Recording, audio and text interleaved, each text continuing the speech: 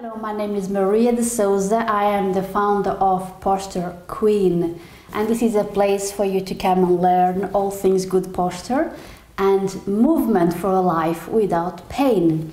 This is an introductory video to my Feldenkrais heels, one lesson at 8 times series.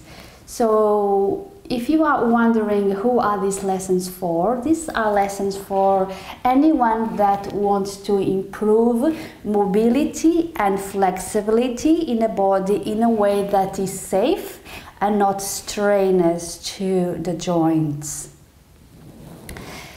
These lessons are also ideal for people that are suffering from aches and pains.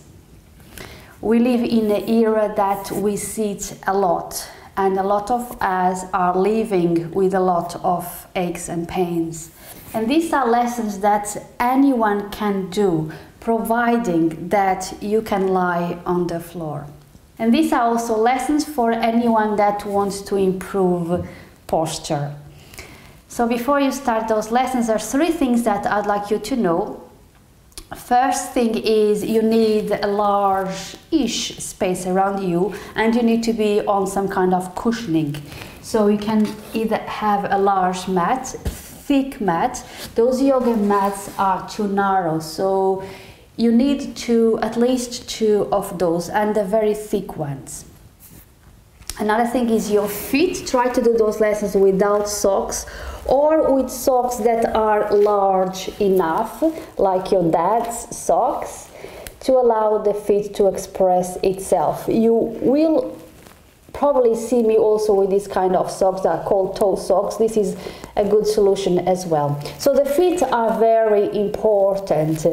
So they need to be free to move and to express itself. If the toes are squeezed while you are doing these movements, or anything really, while you're walking as well, if the toes are squeezed,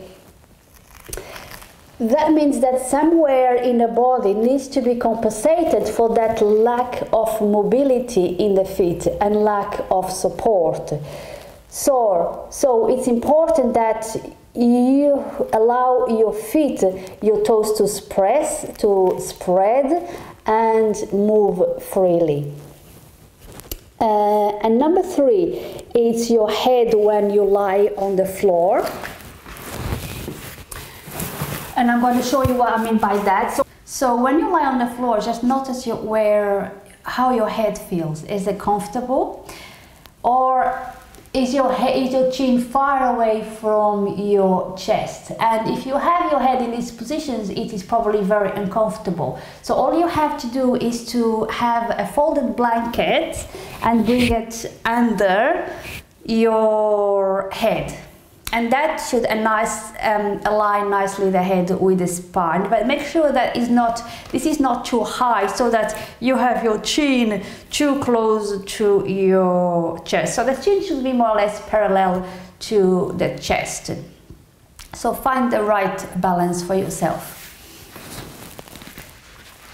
Right, and that's it. There's nothing else you need to know about these lessons. I hope you enjoy them and that they bring lots of benefits to you, and let me know how you get on with them. And I'll see you at the class. Thanks for watching. Bye bye now.